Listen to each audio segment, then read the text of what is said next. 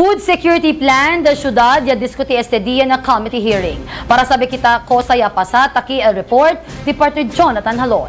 Para asigura suficiente al comida na syudad na futuro, al Committee Chair on Agriculture na Konseho Lokal, ketaman Chair al Konsehal Jihan Eding, junto con el Department of Agriculture trabaja ahora mucho para el Comprehensive Food Security Plan del ciudad, donde este miércoles aga ya conducía el committee hearing para discutir acerca del mencionado Food Security Plan que atiende a diferentes agencias y oficinas local como el City Veterinarian Office, City Agriculture Office, Department of Agriculture Region 9 y otros pa. It's a 10-year comprehensive security plan. Kaya amo sa pedimiento na dito mga uban na konseho, kaya para tiene tiempo para pwede entende, itene mga clarification, tiene pregunta, pwede tan sila pregunta. So I'm very thankful kay yan junto ka naton at mga personahe del OCVET, pati del OCA, pati takita min junto ka natin al Assistant Director del DAC, Director Ferdinand Gamorot. Uno del mga cosa diskuti amo el budgetary requirement para el 10 año Food Security Plan que tiene la cantidad de más de 10 billion de pesos, entendido para el 3 agricultural subsector como el fisheries, crops y livestock.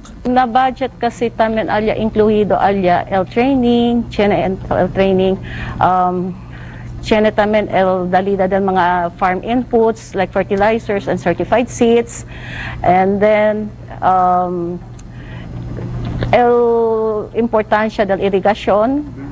Entaw man tamen sa maski na di aton AIP incluido alya el ponida del solar powered irrigation pump, but more on mas importante kasi we need also to increase productivity, so entaw ali el mechanization, so comprada del mga rice reaper, thresher, tractor and the likes. Pidimiento di Konsehal Eding que ojalá ay man-adapt al Consejo con el Comprehensive Food Security Plan después al rekomendasyon del komitiba. Amo sa actually el pedimiento del diaton mga barkada, pati dimio tamen syempre kay bentaha kat tiene kita in place sa food security plan kay para man pave como roadmap, como amo sa el diaton el target que debe man accomplish el ciudad de Zamboanga. Tarin di tamen gracias si Konsehal Eding kay nuway apekta el delivery del mga comida sa mga vecinos ciudad y municipalidad, particular este tiempo de pandemia, que razón si porque suficiente el comida na ciudad.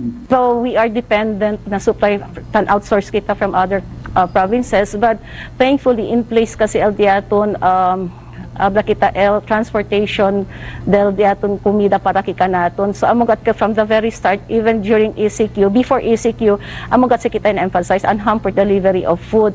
So from the farm para na market, and from the market para na kasa. And for the supply for the city, unhampered naman el supply coming from other provinces coming into Zamboanga City. So in terms of production, though we may be insufficient, but for supply, I would say que sufficient el diaton I'll supply aura. Jonathan Halon, EMEDIA Mo, solid. Thank you for watching this video. Like us on Facebook for more news update. EMEDIA Mo official Facebook page. For comments, suggestions, or any concerns, please feel free to email us at emediamo@gmail.com. Subscribe now!